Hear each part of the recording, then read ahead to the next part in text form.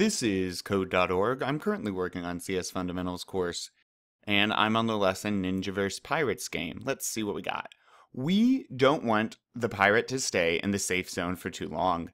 Add code to the if statement below so that if the pirate actor 1 is in the safe zone, the program will wait 1 second, then deduct a point as long as he stays beneath the octopus.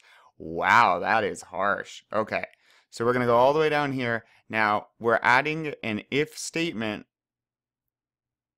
Add a code to the if statement below. Okay.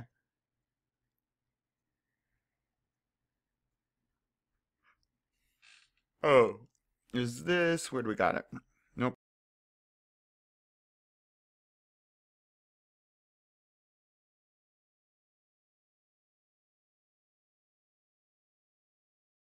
So, it doesn't look like they gave us an if statement to add, but we have this one. And so they must mean add to this one. Okay, so what do we want to do? Well, we want to see if the pirate stays in below or greater than 255.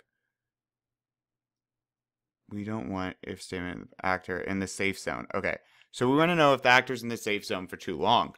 Whereas the safe zone, it's the actor 1, or the pirate's Y is greater than 255, then that pirate is in the safe zone. And so if we're asking the computer, are pirates down here? If that's true, remember, we run the if statement. We run set every masked ninja to flee, and then we would skip the else, because on an if else, you only run one or the other lines. If this was false, we're not below it, we set the masked ninja to chase the pirate and go back around and loop. And we loop once every second. So how could we figure out, though, if we were there for an entire second? We could do,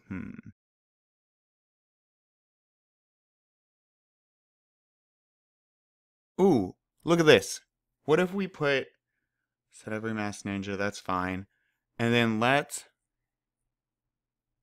do wait 1 second. And then after we wait 1 second, we should remove a point. Huh? Let's see if it works.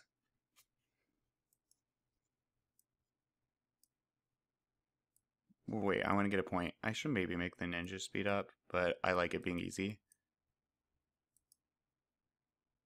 Oh no. Oh, it's working. Oh, it's working well. I'm never gonna recover from that. Is that what I'm supposed to? No. Well, it worked. That was depressing. Awesome. Let's keep going.